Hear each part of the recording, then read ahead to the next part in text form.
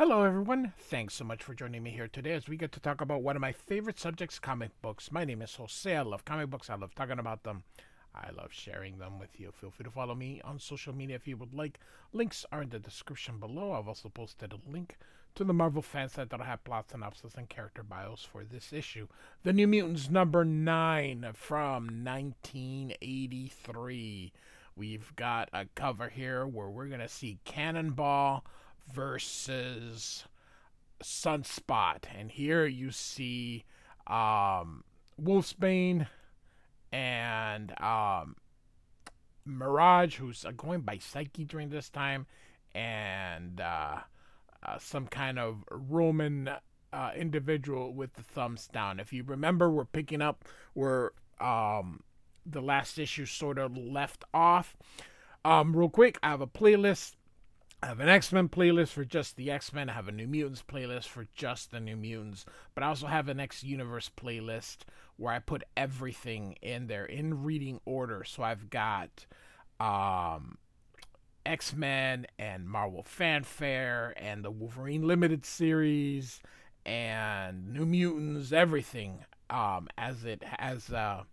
in reading order. So check out the X Universe one if you are interested in everything. I start with Classic X-Men number 1 and work my way up. So, all right, here we go. Arena. Chris Claremont writes, Sal Buscema is the penciler, but we have a different inker, Tom Mandrake. Orzechowski is still the letterer. Has been since issue 1. The dude is a warrior. He also is the letterer on Uncanny X-Men. Glynis Wein is the colorist. Louise Jones is still the editor. So we see these Romans individuals bring them here to Nova Roma, which means New Rome. And so here is the city that they were looking for. Of course, Sunspot is angry. His mother appears to be dead. They're still holding Amara here. Amara has been playing possum. He's like, please don't betray me. They are also looking for me. So they take him into the dungeon here. I do apologize that I am not reading. Normally, I read along with you, but sometimes with these X-Men books, because Chris Claremont is so wordy and so much stuff that they can get to be 45 minutes long. So I've been trying to limit how long they are here. So again, they're taken into the dungeon and they're asked Wolfsbane to make sure that no one is listening. And she's like, no sound or scent nearby, Danny. We are alone. And she goes, oh, the stench of this place. How can people stand this filth? And of course, Sunspot's like, it's a dungeon, Rain. It's supposed to be disgusting. And she's like, some explanations are in order. So Amara says her name, Amara Juliana Olivia Aquila. So my father is Lucius Antonios Aquila, first senator of Nova Roma. I am truly sorry about your mother, Roberto. I pray she is still alive, or her death was quick and without pain. Could she be in the city? And she said, Amara says, if she were, she would be here. And everybody looks at him, and he's, of course, a hothead. And he's like, I want no sympathy. Just leave me to my rage. He is quite the angry guy. So Danny says, you were disguised as an Indian when we first met. You're deathly afraid of being discovered. Hardly the behavior of a senator's daughter. And he says, we're not all Roman. Much of the city is descended from the Incas, who fled here centuries ago. And so Nova Roma is a republic, but the Incas were an absolute monarchy. A faction has arisen seeking to transform Rome into the same kind of imperial state. I'm part of the opposition to that party. If my father's enemies learned of my activities, it could ruin him politically and cause the Republican cause with him. Republican, not in the party Republican. Republican in the people that wanted Rome to be a republic. Um, while you're interested in my mother's expedition, as San surmised, we were wary of strangers. New Rome has survived as long as it has solely because of its isolation. And Sunspot is like, oh no, Rain is like, I don't trust her. And Sunspot is, nor do I. And Cannonball is like, why? Well, what's Amara done to you? If she isn't telling us everything, it's probably because she's scared and she doesn't lie to us. So Sam's taking a little bit. She's not told us the truth, the whole truth. She's intentionally keeping stuff back. I can sense it. And Danny's like, I wish Professor Xavier was here, or I was a telepath like him. But then she uses her power, and here you can see Amara kind of being tossed, and she's like, gasps because she can't believe that she did that here, and it scares her. And of course, she's like, it was an accident. She's always like, it's an accident. So, all right. Sunspot's had enough. He busts open the door, but there was security, all these darts, which contains not poison, but maybe some kind of narcotic to knock him down, and down goes the New Mutants. So, all right. So the senators are having a bath because, hey, bathing was a big thing in Rome. And so they are all speaking Latin.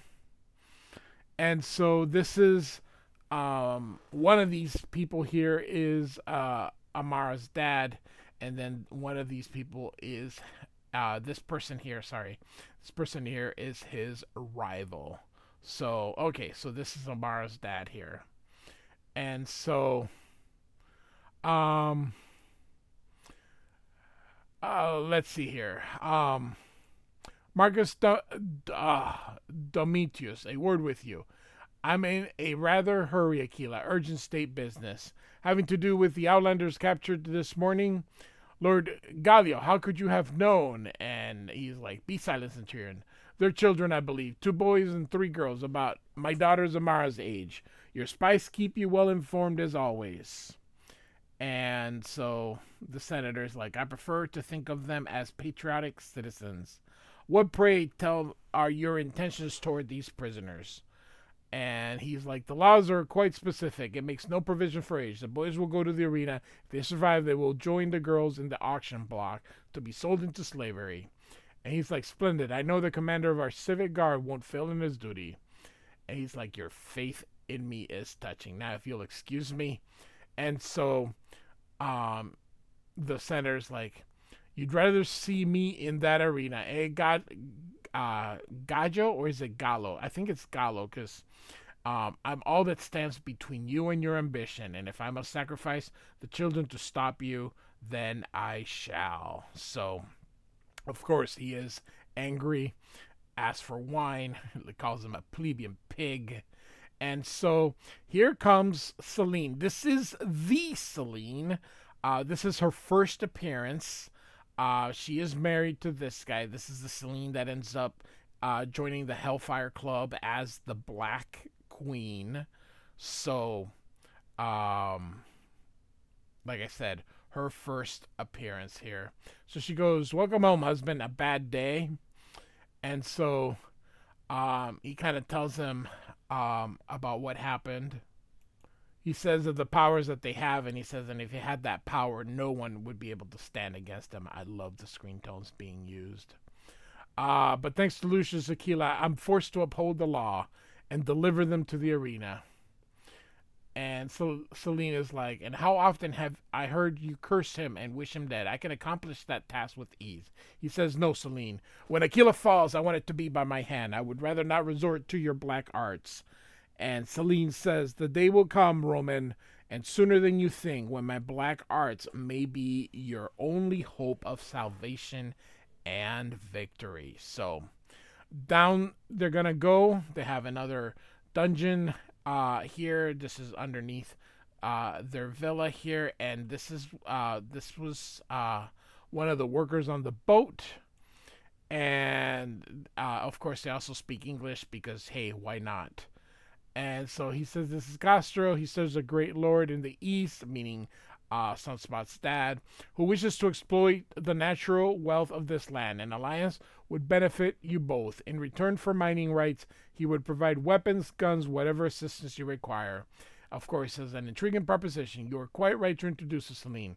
Bring upstairs, provide food, wine, proper attire, but first give the wretch a bath. He smells awful. There, in those more comfortable surroundings, we shall continue our talk. So, all right. So the girls are being prepared to be sold into slavery. And so they're talking about Rain's hair because it's red. And so they kind of playing. And Amara's like, don't drink that. It's been poisoned. Or not poisoned, drugged.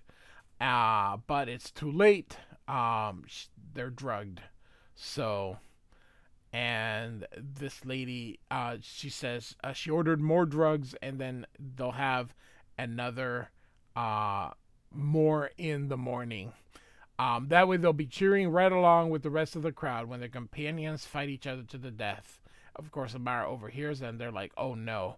So she's going to go down and try to get them up here so that they escape, but of course they're drugged and don't do that, and she goes and wonders why she's not affected, but suddenly, of course, she gets affected afterwards. That's very convenient, and suddenly here is Celine. And Celine says, how flattering, Amara, after all this time you remember me. You've no idea how glad I am that our paths have finally crossed. You're a gift from the gods I shall make very good use of. So here are the gladiators, and Sunspot and Cannonball are being held in chains here. And Cannonball says, any luck with those chains, Bobby? And he says, no use. I can't summon my power to break them. And that guy says, it's the drug that makes you weak to keep you out of mischief till the games. What happens then? Plucky little lads, aren't you? You fat boy. Us for starters. So, if you survive, you'll have proven yourselves worthy to become slaves of Nova Roma. You're lucky like us. Maybe you get a chance to earn freedom, become citizens. So, and Cannonball says, hardly seems a fair match with us being drugged. He says, don't worry, Outlanders. When the Lannistas finish his work, you'll be ready and willing to take on the army barehanded. So, all right. So here we go. Everybody's getting ready because, hey, the arena was a big deal for the Romans. Here is Danny and Rain. So, again, they're drugged. And here come the gladiators. All honor to the Senate and the people and glory of Rome. We who are about to die salute you. So, all right. And here come the kids. And, of course, they're going to drug them because, hey. And so, Cannonball doesn't think that's very nice of them to do. And this guy says, we did indeed, Outlander. Those people out there paid good money to see a good show. It's my job not to disappoint them. In a minute or so, you'll be both consumed by a irresistible berserker fury that'll give you a madman's strength, endurance, and resistance. To compensate for your lack of skills at arms, you could be torn to ribbons or do the same to someone else, or you won't feel a thing. You'll only stop when you're maimed or killed, or you've run out of opponents. Sorry. Fight well, slaves. Bobby, resist the drug. We're not killers. Speak for yourself, Sam. Of course. And so he turns into Sunspot here and tosses these two. And of course, they all see it here. And look at the two ladies. And so here they come. So Sam uses his power, breaks the vehicles, and he's invulnerable. The horses run over this poor dude here. Here comes Sunspot in between the horses, grabs the carriage here, and gets them out, not hurting the horses like a good hero. They try to get rid of Cannonball, but it does not work as he goes right through. And then he ends up accidentally running into Sunspot, but that is what they needed because now they're about to fight. Remember, they're drugged here. So this guy says, hey, what if those barbarians turn against us? He says, for all their power, my dear Gaius, they remain only human. Should things get out of hand, 5 score crack archers stand ready to send them to their ancestor. So, all right, so here they come and fight, and they bonk. Immovable object and such. Irresistible force. So, they go and they fight, and look at Rain. Kill him, my love, kill him. And then all of a sudden she's like, oh, no, wait, no, don't kill him. So, great, using some more screen tones here. And they're about to stop her. And, of course, she gets rid of them, turns into the wolf. Off she goes. And Danny uses her power to generate a picture of Professor Xavier, which snaps the two of them out. And so here she comes here. Cannonball apologizes to him. And Sunspot also then apologizes to him. Check it out here. There was a... oh no, it's the armor. I was like, wait, that doesn't make sense. It was the armor here. So, of course, they all think that they're demons here. And so they're about to kill him, but this guy says, lay down your bows, citizens of Nova Roma. This is not the time for fear, but rejoicing. Our most ancient prophecy has been fulfilled. As editor of these most sacred games, I bestow on these children the laurel wreath of triumph. So, behold, citizens, the one whose hair marks her as a descendant of our divine patron, Gaius Julius Caesar, and whose miraculous transformation reveals her to be of the same blood. So they're talking about Wolfsbane. As the she-wolf who suckled Romulus and Remus, founders of Mother Rome herself. These are not children of men, but of immortal gods, and I welcome them among us. And so Bobby's like, they're cheering. Danny says, hear that, Rain? Everything's going to be just fine. And so Cannonball says, maybe so, Danny, but I'll believe it when I see it. And, of course, next issue, betrayal. So, excellent. So, this video was... did not take the even 30 minutes. So we're about 18 minutes right now. So the New Mutants number 9, Chris Claremont and Sal Buscema. Like and subscribe. I do thank you for listening. Goodbye.